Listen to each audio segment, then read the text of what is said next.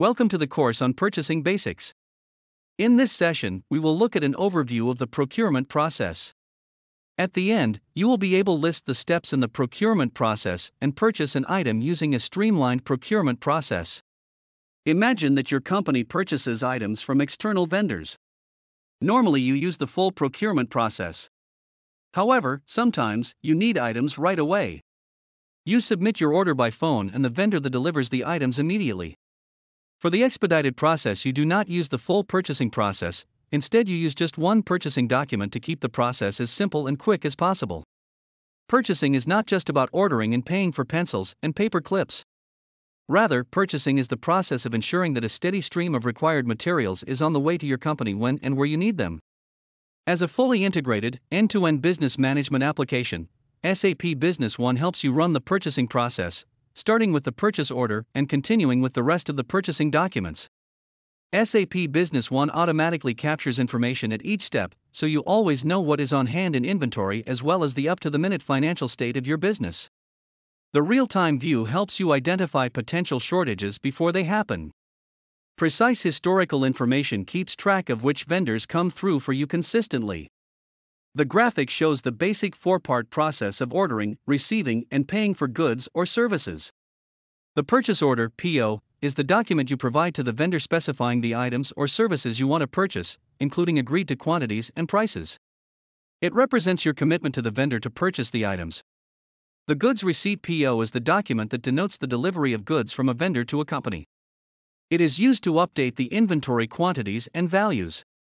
The AP invoice is the document into which your accounts payable department enters the vendor's invoice information to request a payment be made to the vendor. The outgoing payment is the document which initiates a payment to the vendor account. There are, generally speaking, four ways of sending outgoing payments: cash, checks, credit cards, and bank transfers. There are also some additional country-specific payment methods.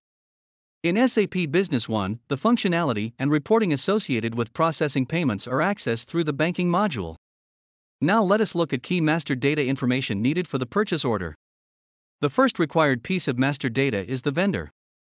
The vendor is one of the three types of business partner master data maintained in SAP Business One. Vendor data identifies who is supplying the goods and services.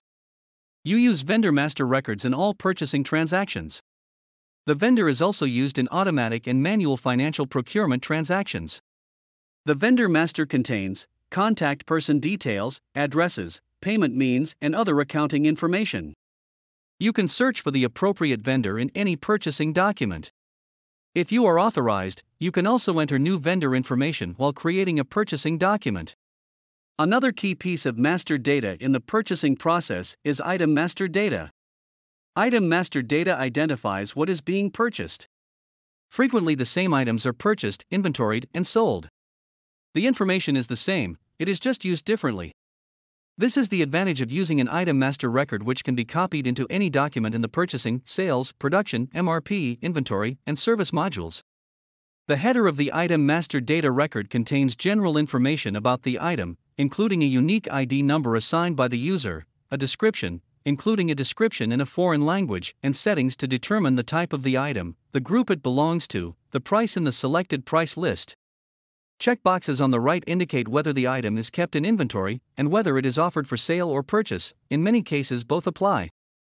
The General tab of the Item Master Data window holds information about the manufacturer of the item, additional identifiers, shipping methods, and issue method. The Purchasing Data tab indicates the usual vendors who sell the item, how to identify the item in a catalog, the units of measurement used for the item for purchasing purposes, and the dimensions of the physical item. Information is also available on taxes and on customs groups for imported information. For items with a purchasing history, you can click on the chart icon on the left of the tab to display a graphical purchase analysis. Now let us take a look at the procurement process and its effect on inventory and accounting. When a purchase order is created, there are no postings in inventory and accounting. The first posting will be made when a goods receipt PO is entered.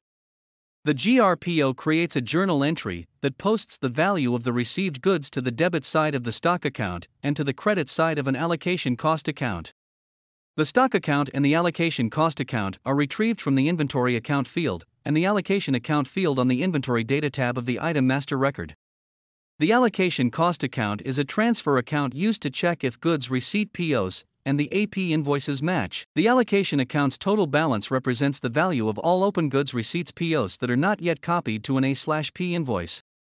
Later, when the AP invoice is posted, the goods receipt PO is closed.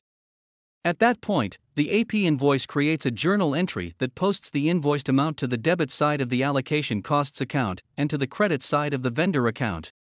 In this way, the amount in the allocation cost account from the goods receipt PO is cleared and the system records the amount owed to the vendor. Sometimes, you may need to streamline or simplify the purchasing process to make it more efficient. Perhaps you need to get an item immediately.